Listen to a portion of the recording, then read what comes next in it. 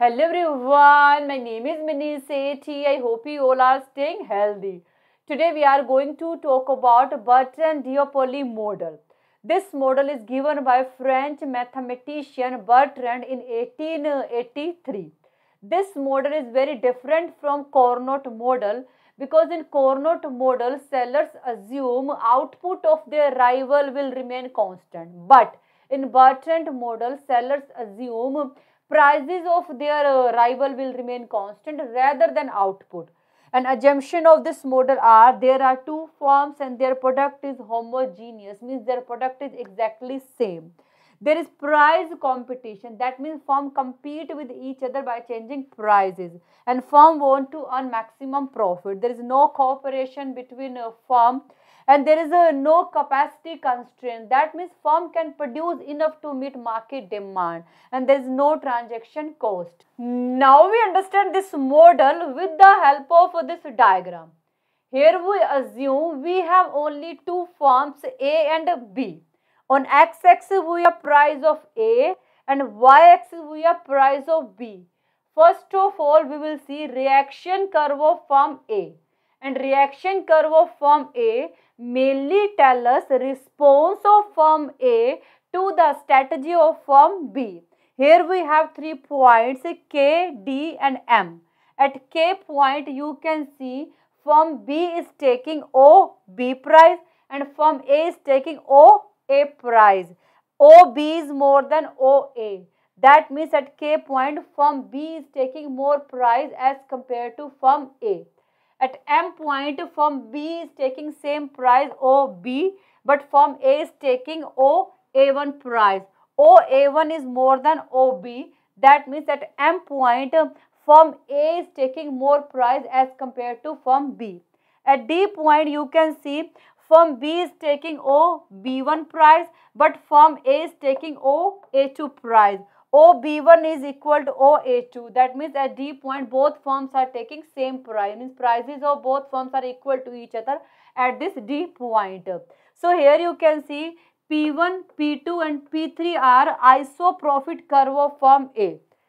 P1, P2 and P3 are iso profit curve of firm A, and higher iso profit curve will give us higher amount of profit and lower iso profit curve will give us lower amount of profit, and all point on same iso profit curve will give us same amount of profit.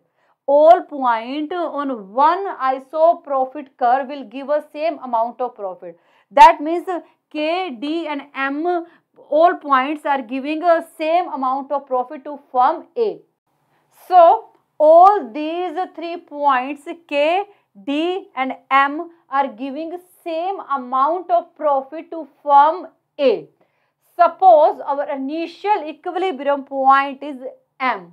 Here B is taking OB price but A is taking OA1 price.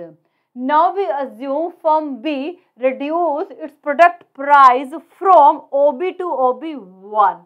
As firm B reduce price, profit of A will also reduce because now customer of A is going to B. In order to maintain same amount of profit, now firm A will also reduce its product price from OA1 to OA2. Now our new equilibrium point is D, where firm A is getting same level of profit as it was getting at this M point. Now we assume our equilibrium point is K. Here B is taking OB price and A is taking OA price, and we assume B reduce its product price from OB to OB1. As B reduce price, obviously profit of A will also reduce.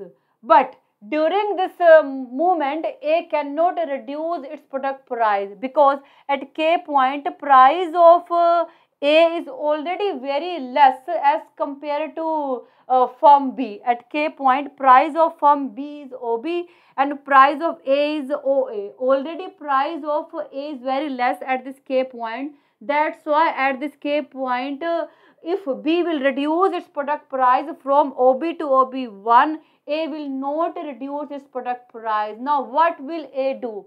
in order to maintain same amount of profit, A will increase its product price from OA to OA2, and our new equilibrium point is D, because when firm will increase its product price, obviously some revenue will increase. If revenue increase, eventually profit will also increase. So in order to maintain same amount of profit, firm A will increase its product price from OA to OA2, and our new equilibrium point is D.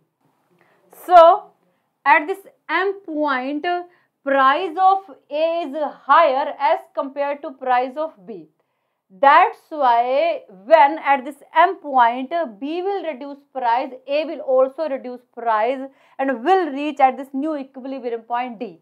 But at this K point, price of A is already very less. That's why when B will reduce price, A will not reduce price. In such a case, in order to maintain same level of profit, A will increase its product price and will reach at this new equilibrium point D. In both conditions, A will reach at this new equilibrium point D, where price of both firms are equal to each other. In such a case, firm will not compete with each other. So it will be called stable equilibrium point. Here you can see these are iso profit curve, and when we join minimum points of all iso cost profit curve, we will get one line. This line will be called A's reaction curve. Same way we can draw B's reaction curve, and these curve shows iso profit curve of firm B. Now we will see Nash equilibrium under this model. Nash equilibrium is a point where prices are equal to marginal cost. This will be called minimum price. Firm cannot reduce its product price more. Here firm just getting normal profit. As we know, normal profit are already included in cost. In this diagram you can see this will be called B firm reaction firm, and this will be called A firm reaction curve. At this D point, firm B is charging OB price and firm A is charging OA price. Prices of both firms are equal to each other. These prices will be called minimum price. Firm cannot reduce its product price more, and this D point will be called Nash equilibrium point. Here firms will not compete with each other because they are taking a minimum price. They cannot reduce its product price more, plus prices of both firms are equal to each other at this point. So D will be called stable equilibrium point, or we can say D will be called Nash equilibrium point. If any firm is disagree from this point, then it will create series of action and response, and eventually will reach at this D point. So this will be called Bertrand oligopoly model. I think you got it, and thank you so much for watching this video. Bye, take care.